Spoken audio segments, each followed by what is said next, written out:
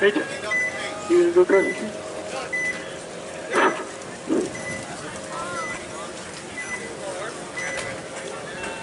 For God so loved the world that he gave his only begotten Son, that whosoever believes in him should not perish, but have everlasting life. There is no other way to get to a place called heaven except by Jesus Christ, and Jesus Christ alone. There will be death, for the Bible says the wages of sin is death, but the gift of God's eternal life through Jesus Christ our Lord. As we practice such violence as gun and weaponry, we need to think about death. Death is sure. Death is more sure than a target. We just do not know when death will happen. And if you're to die without Jesus Christ, you will wake up in a place called hell. And there is a hell. The Bible says there is a hell. The God that made hell said there's a hell. And the Bible says, go in all the world and preach the gospel. The Bible says in Proverbs chapter 1, where there's a concord, go and tell them about the saving grace of Jesus Christ. Tell them that they must believe. Tell them they must, before they die, believe on the Lord Jesus Christ and thou shalt be saved. My grandmother, yes. And they're trying to fall out. We're on another property. So, Father God, I'm not going to stop. Jesus doesn't want you to be rude. They're having fun. They're not doing anything bad. I'm not saying they're doing bad. Just preach the gospel. They're not even allowed to curse, but they can't hear themselves call the code. So it'd be nice just to come out and say, hey, what are you doing? But hollering out. You're not going to let us do that. No. You're going to let us walk around and get the gospel. You can walk around and talk, but you just can't. You're making a lot of noise, and people are getting resentful of Jesus. You're not doing a good thing. You're making it so you're. Look, my grandfather was a preacher. I've done some church. No, he had his own. Yeah, he was a Baptist preacher in his own village. So he preaches good. Whatever you want to do. So listen. We'll be here about 15, 20 minutes, 30 minutes, and we'll go. Yeah, but all I'm saying is, you're in the game, you hear him shooting, you just hold on. We'll do it now. Because after they go home and... No, you didn't hear me. Again, you're trying to be... I'm being very reasonable. Right now, there's no shoe going on, so now I'm speaking.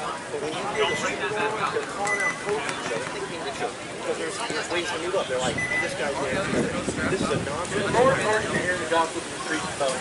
No, Jesus wants us to have a good time, too. No, he don't. Yeah, he wants you to preach the gospel. He's going all the way to preach the gospel. Again, if you can beat me, 30 minutes will be considered go home.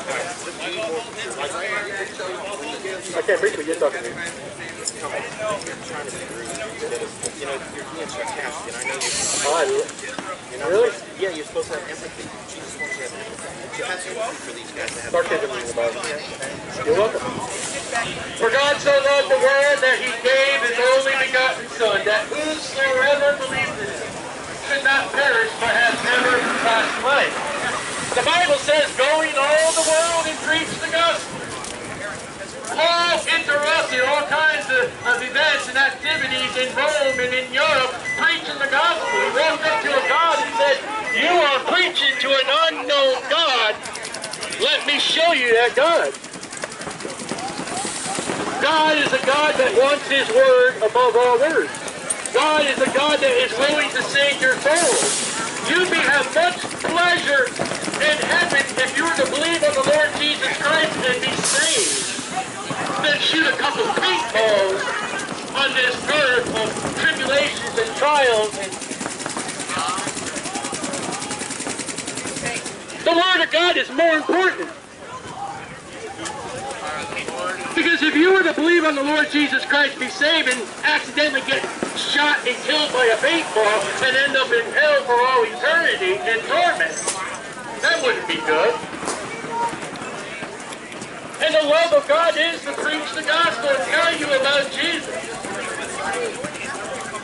And the first thing that would happen if we were to enter your event with our tracts and with our Bibles, you would tell us to leave. You will not welcome God, so we will come on public ground and we will preach the gospel. The gospel that Jesus Christ suffered and died, according to the scriptures. was buried, and arose again the third day according to the Scriptures. Those are words of eternal life.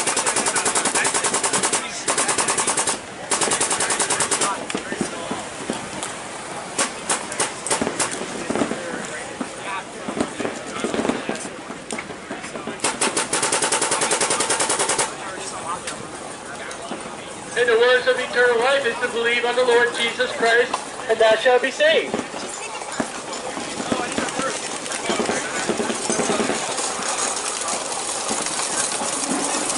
Death is coming. Believe on the Lord Jesus Christ before you die. It's that simple.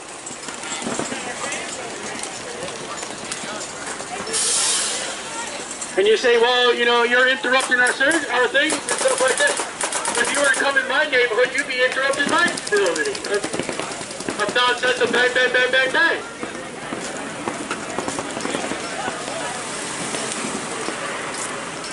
So, instead of bang, bang, bang, bang, let me tell you about Jesus, Jesus, Jesus.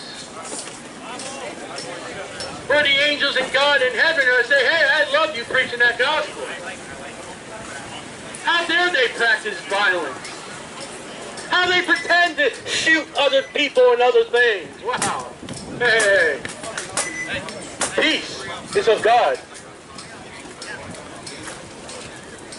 Those pieces are death and maiming and hospitalization and stupidity. Waste of money.